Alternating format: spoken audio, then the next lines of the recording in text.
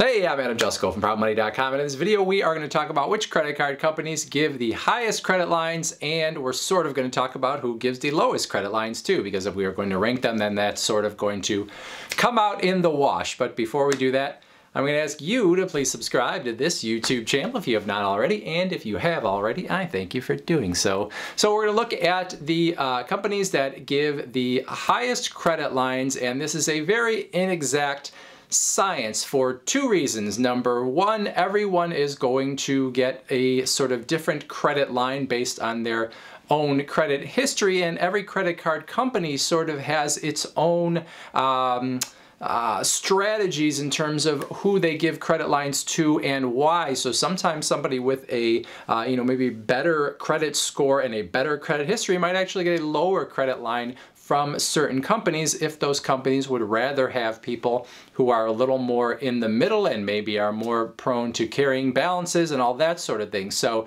it is not just if your credit score is high, you're going to get the highest, and if your credit score is lower, you're going to get necessarily a lower score. So there is some of that that comes into play. And then the second point is that some credit card companies tend to give a lot up front. So you apply and they're going to give you that big credit line, and that's kind of it. Where with other credit card companies, they like to give you a little bit less up front, and then they kind of see how you use the card, and then they may give you credit line increases very quickly after that. So the credit card company that has been the most generous to me, I would say, is Chase. I have 3 Chase cards. Between the 3, I have over $50,000 in available credit. One of those cards, I believe, is up over $20,000, and all of those are, the credit lines that I was given right up front. So I can't think of any time that I've gotten a credit line increase from Chase. I just know, and not just what I have now, in history as well, when I've gotten a new card from Chase, it almost always has a very high credit line. So, most of the time I'm getting over 10,000, sometimes over 15,000 when I've gotten new credit lines from Chase. This may not be a surprise to some people that have dealt with them. We tend to think of Chase giving high credit lines on their, higher end cards. The Chase Sapphire Reserve in particular, you have to qualify for at least $10,000 in a credit line to even get that card. But, I have the Chase Freedom card that actually has a higher credit line than any of the other Chase cards I have. So it is not necessarily always going to be, that high-end card that is going to give you that highest credit line. But overall, Chase has been the most generous. Haven't really seen credit line increases from them, but big credit limits up front. Now for me, I'm going to rank American Express number 2 here in terms of the credit lines that they give. I know some people probably would put American Express at number 1, partially because American Express has charge cards that at times give you almost no credit limit. They say you don't have a credit limit, but there still is sort of a soft credit limit that goes. Like if you suddenly charge $50,000, they may pull the reins on you. But American Express tends to deal with a lot of higher end customers. So yes, they definitely do give some high credit lines. In terms of their credit cards that you can revolve a balance on, I don't think they're necessarily as generous as Chase on those types of cards in terms of what they give you when you are first approved. Some people have said to me that their experience with American Express has been that they really go up quickly. So they may start you a little bit lower, but they will really increase your credit line, especially if you are using the cards on a regular basis. I have a little less experience with American Express than Chase, so I don't have that experience as much. I would love to hear what your take is on that if you have dealt with American Express widely. Number 3 for me is Capital One. At least that's where I put them. I have actually had different experiences with Capital One depending on which cards I have had. Now my single biggest credit line is a Capital One card. I got the Savor Rewards card last year with a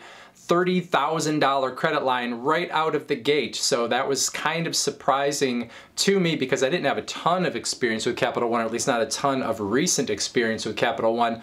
So I think maybe with a higher end card and also having a good credit score, they were very generous with me. Some people don't necessarily have that same experience with Capital One, and my previous experiences with Capital One were not necessarily quite as generous either. So I think they obviously can be very generous if you have very good credit If you are someone a little further down on the credit scale, you may not qualify for their cards for excellent credit, and you may be seeing smaller credit lines as well, which obviously is true of every issuer, but I don't think Capital One is quite as generous as Chase and American Express are, but I think they are more generous than a lot of the other issuers out there. Tied in the number 4 spot would be Citibank and Bank of America. Based on my experience, neither one of these companies is going to wow you with the initial credit line that you get from them, but both of them are going to be generous enough that you don't feel like you've been shortchanged. At least that has been my experience.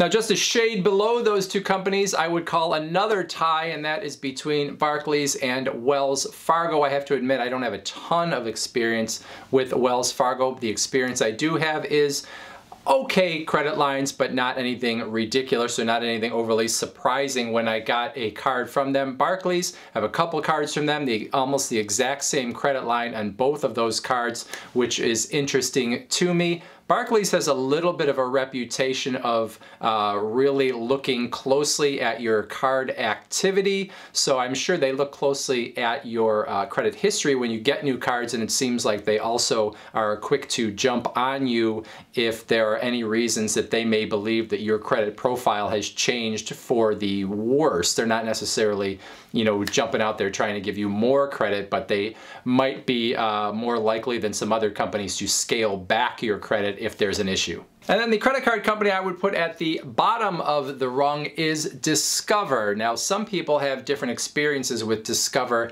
than I have had. I think I am not their target customer. So I got the Discover at Miles card earlier this year. They started me out with a credit line of only $3,600. Now, if you didn't have much of a credit history, $3,600 might sound like plenty to you, but with my credit history, I'm used to getting, you know, at least 9, 10, 11,000 when I get a new credit card. So that was very small in comparison to other credit card companies that I have dealt with. Now, I think if you are Discover's target customer, maybe somebody that doesn't have as long of a history and who they believe is going to make Discover, you know, sort of their #1 card and show some loyalty to Discover, you can actually get those credit lines to go up very quickly and maybe even get a little more up front. I think Discover probably looked at me and said, this guy's got a lot of cards.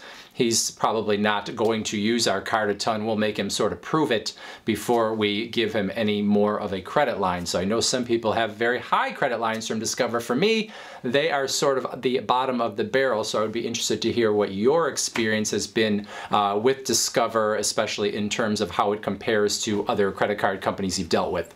Now, I know what you're saying. You're saying, well, what about this bank? And what about this bank? And what about this bank? Well, those are the banks that I have dealt with, and I really have anything, you know, noteworthy to sort of tell you about. If you have experience with other ones, I would love to hear it. One bank in particular that I have not dealt with is US Bank. So I've not had any US Bank credit cards, even though I constantly am talking about how good their Cash Plus card is. I actually do not have that card myself, although it is on my list to get. But anyway, I don't have any experience with US Bank, so nothing to share there. If you have experience, I would love to hear it, especially as you know, how it relates to other credit card companies out there. I will tell you in another note here that in terms of the Apple Card, which is issued by Goldman Sachs, got a $9,000 credit limit from them, which was, I considered, fairly generous considering the fact that I had gotten a lot of credit cards previous to that in the, you know, past 6 months. I know some people got even higher credit lines from Goldman Sachs for the new Apple Card, so that one I'd probably put kind of right in the middle if I was ranking it